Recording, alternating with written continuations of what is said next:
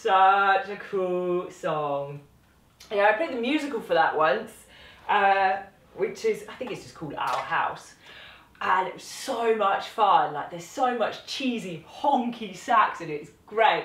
Now, before you comment, I'm aware that I'm on an alto and he was a tenor player. I have done One Step Beyond. If you haven't checked it out, it'll be popping up above my head. I have done One Step Beyond on the tenor. It just worked out that today I needed the alto for a gig. I'm on the run. I'm going straight off after this, so it's on alto. We'll put the notes for both, okay? It's actually really tricky on tenor, so if you've got both horns, you might want to do it on alto anyway, because it goes up into the gods on the tenor. You can hear how high that was. Okay, so banging solo. We've got to learn it. It Must Be Love on alto. Hi, by the way, I'm Ches, for those of you who are checking me out for the first time. Where does it start? So we're kind of, are we in a C sharp minor? Yeah, so we're in sort of C sharp minor, which is awkward.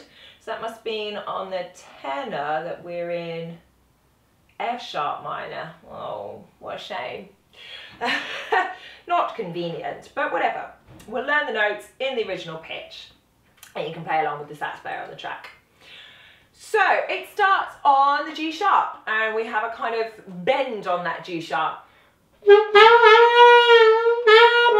Yeah, I was moving around, my ear's taking me a whole pitch below, so I'm moving around and using the F sharp in there as well. So I'm kind of doing F sharp, G sharp, G sharp, da, da, da, F sharp, G sharp, F. Sorry, it's terrible tone quality, but yeah, you get the gist. Next section. I don't think I actually put an extra note in there that I don't think he does, so we'll do what he does exactly. B, B, B, B, C sharp, C sharp, B. Now you can hear me, there's a couple of techniques in here that really make it. One is bending, so if you haven't watched my video on that already, you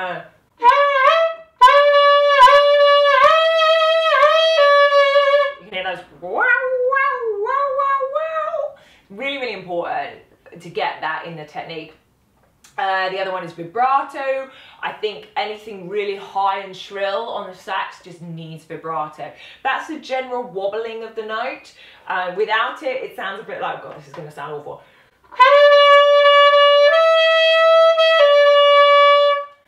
Which instantly sounds a little bit more amateurish, doesn't it?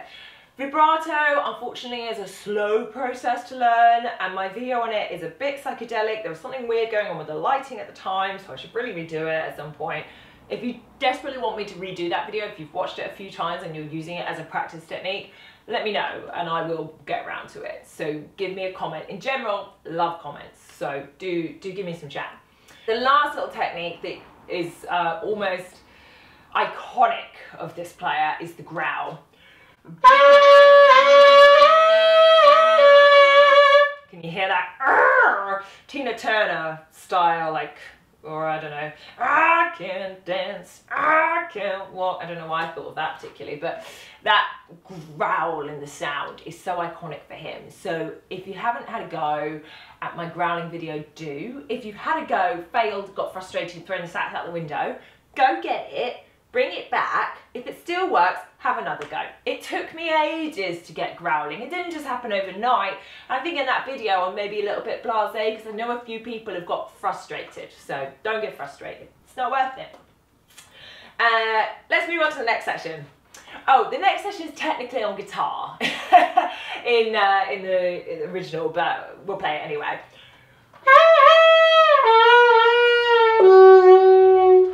So just little bends on a C sharp minor arpeggio going downwards. So we've got C sharp, C sharp, G sharp, G sharp, E, E, but I'm putting a bend. Instead of resounding the note, I'm just bending.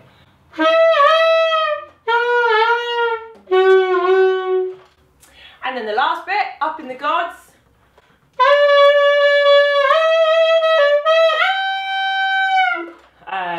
B, B, B, B, C sharp, C sharp, B, C sharp, top E.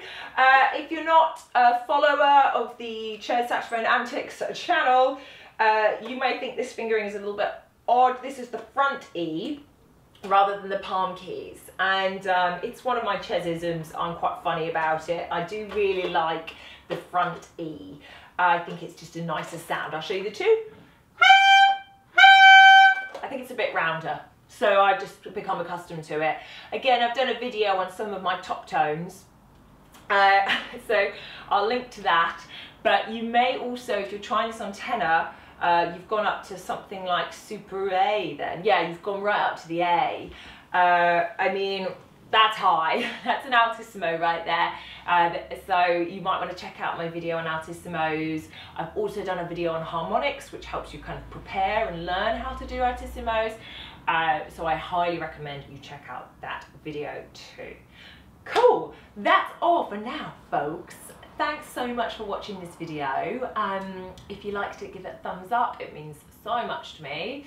And do give me some chat and some other suggestions on what you'd love me to do a video on.